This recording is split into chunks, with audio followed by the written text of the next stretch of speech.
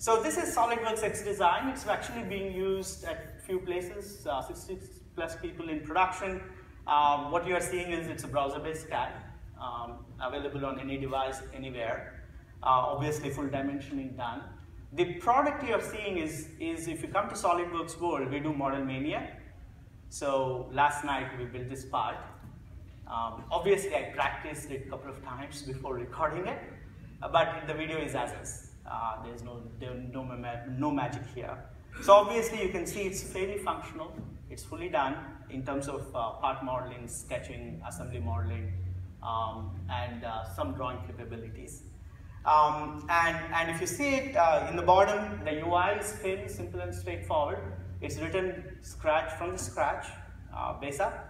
And in the bottom, you see all the features like sketch, feature, assembly, design guidance. I did not do design guidance today.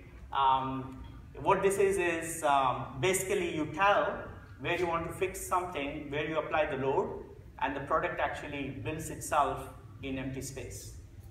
It's basically, it actually creates the part for you. You don't even start from a shape, it just builds it up. Yesterday night I did not do design guidance, I should have, now that if I think about it. But anyways, what you are seeing here is a fully functional CAD system, fully dimensions. It has super features where you can go from a fillet to a chamfer to a spline to an extrude without barriers, basically.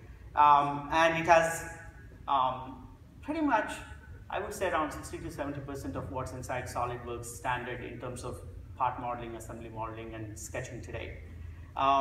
You can see that I just draw a line and basically put some concentric mates. You see how the UI just comes up and helps you through it.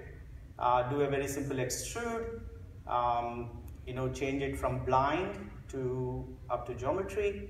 In this case, and if you're a SolidWorks user, this is natural to you. It works exactly like SolidWorks. You select the base, change the dimensions, and this is all working off a cloud, server somewhere in California. And number of instances in this case is 3. That's done. And obviously, I go ahead and put some filleting and all that standard stuff. What can you do today? We have cloud 3D print.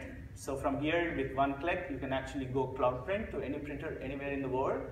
You have cloud CAM, so you can now go actually do cut metal with this particular product that we have. And it's fairly robust. I think in the next year, we will put it for public beta to a much larger audience, and we go from there. This is a 3-minute video. 3.5-minute video. I don't want to be between you and lunch, so I'm going to just drag this forward a little bit to show the assembly capabilities, if that's okay. Let's stop it.